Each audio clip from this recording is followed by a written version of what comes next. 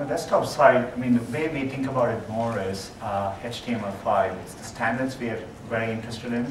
And the right way to think about it is a lot of major browser providers, it's Safari, it's Firefox, it's Opera, they all participate in it.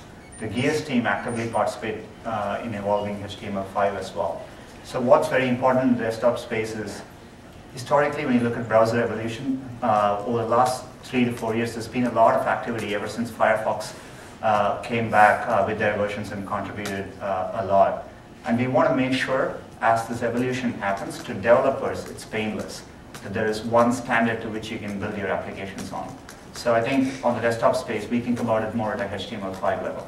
One more thing to Sundar's comment. I think the old model of looking at this was the browser wars. Like somehow they were against each other. And I think what we're seeing now is the hot soup of innovation. If you look at the latest implementation of these browsers, they're incredibly exciting.